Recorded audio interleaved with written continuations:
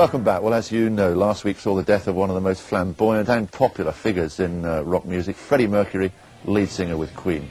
He led the group to international success, thrilled fans as well with his exciting stage performances. Joining us in the studio now to pay tribute and maybe to reflect on Freddie's memory for the first time are two of the band members, guitarist Brian May and drummer Roger Taylor. Thanks for coming in. We do appreciate you coming. If we can just ask a couple of questions first. How long did Freddie know that he was suffering from AIDS, full-blown AIDS? I don't think that's a question we can answer because we don't actually know ourselves. It was always a very private thing with him. We knew I guess we knew intuitively something was going on, but it wasn't talked about. He didn't officially tell us until just a few months before he went.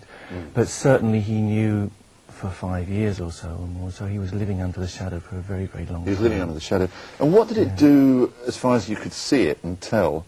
Because in many ways he's a very private man, that's the irony of it, isn't it? But as far as you could see, what did it do to him, the knowledge that he was... Well, the one thing he wanted to do was keep on working in the studio.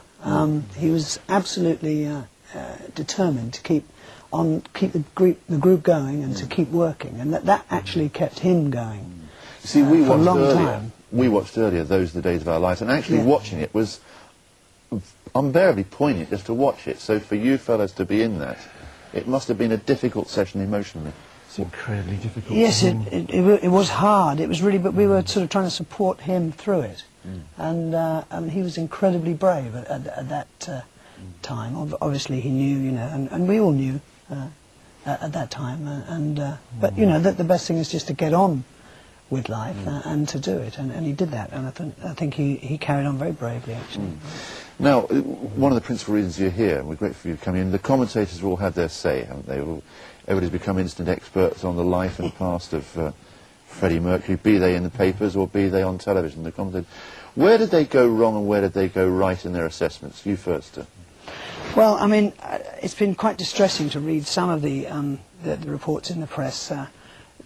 One thing is that obviously nobody really knew him, but a lot of people sort of made out that they did. Also the fact that, I mean, he was a very private guy, but they got nearly all their facts wrong, and that they missed out the point of what he was actually like in private, which was actually a very shy, gentle, kind person. He wasn't the kind of persona that he put over on stage because, you know, he was an entertainer. And it makes his friends, I know the people who looked after him right to the end, I mean, they all get very angry when they see the way that he's represented in the English press, especially the tabloid press. Yes, I mean, it would be wrong of us not to say that he has been depicted in certain quarters as a sort of decadent, wild, bisexual, irresponsible lover. Yeah. So what was actually the truth of that? Yes, that definitely makes us very angry, because he was, certainly the Freddie we knew, wasn't wildly promiscuous. He wasn't consumed by drugs, any of these things that people are saying. He had a very responsible attitude to everyone that he was close to, and he was a very generous and caring person to all of the people that came through his life. And more than that, you can't ask, really. You know, as he moved from a relationship to another one, he was always very, as I say, you know, aware of the effect he was having on people's lives. Is it a peculiarity that maybe his private nature contributed to some of the lurid epitaphs? In other words, the reality was big showman on stage, but immensely private off stage. Is that correct? That's right. Nobody really got inside the shell, and so lots of the tabloids, I mean, it's just incredible. I read something in the Mirror last week, which was written by some poor old sick devil.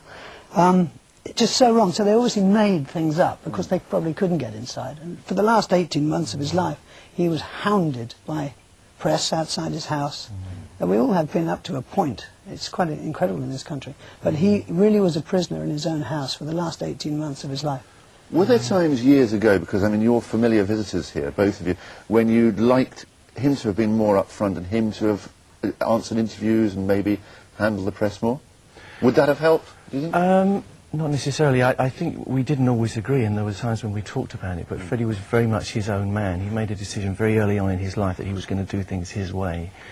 And certainly we respected that. We all have our own ways, but within the group, you know, we respected that he was going to handle his own life, and certainly his own attitude to what he was suffering towards the end was his own business, you know. So in some senses we were gagged by that, which was hard for us, you know. You find yourself even not being able to talk about it to friends. Now that's kind of lifted, we can be very open about how we feel. It's interesting hearing you talking because, Roger, you particularly give the impression that none of you really knew him. He wasn't one of those people you really knew. I think, I mean, we were very close as a group. I mean, always for 22 years. I think, but it's even we didn't really know a lot of things about Freddie because he was quite a mystery. But I tell you, we do feel absolutely bound to stick up for him because he can't stick up for himself anymore. So you know. That's right. There's no curb on people being able to say things about people once they've died. So there's very little curb on what they can do when they're alive in this country. And I think one of the things, a lot of people said, what can we do for Freddie? And I think one of the things would be to try and get these laws changed and make sure that people don't have to put up with, you know, perhaps, you know, if we could ensure that there's some kind of lobby to bring in these protection of your private thoughts bill, you know, I forget what the proper word is. It's interesting that state facts can be protected for periods of up to 25 to 50 years. And yet as soon as somebody's buried, it's an open season. That's right, and there's no law to stop people disclosing parts of people's private lives when they're alive anyway. I mean, in France there is. You cannot publish details of somebody's private things without their consent. You come on because you're angry, basically, not because you wanted to get up early and appear on breakfast television. You come on because you're angry, yeah? That's the main fuel, because yeah? we're angry. We also want to explain, really, what we feel that we can do now with sort of Freddie's legacy in a way, you know. And also, I think... That's right, there's a lot to say, really, because Freddie made one crucial decision before he died, which was to announce the fact that he did have AIDS, which was a very brave and I think well-timed act on his part, because it gave us and those close to us a kind of weapon to talk about AIDS. You know, it would have been very easy for him to put on his death certificate pneumonia, you know, which he knew, and it could have perhaps sidestepped the whole thing. The fact that he announced it and said, look, I've got this, and there was no shame to that. I think it's very important because there shouldn't be from this point, or not from any point, any stigma to having this disease. It's nothing to do with, you know, somebody did something wrong, he's being punished. That's got to go. It has to go, you know. It's everybody's problem now. We're going to talk much more later, fellas. I just love one theory about what created that magnificent showman. Was it the Persian background? Do you have any theories on... It's so difficult because he was so much his own creation. He really was his own man in that sense. I really don't know. I mean, he's it's like sporting or musical genius art. You wish you could distill it. That's right, yeah. He's a one-off. Yes. Listen, fellas, we'll be chatting much more later, but for the moment, thank you very much for joining us. Thanks very much.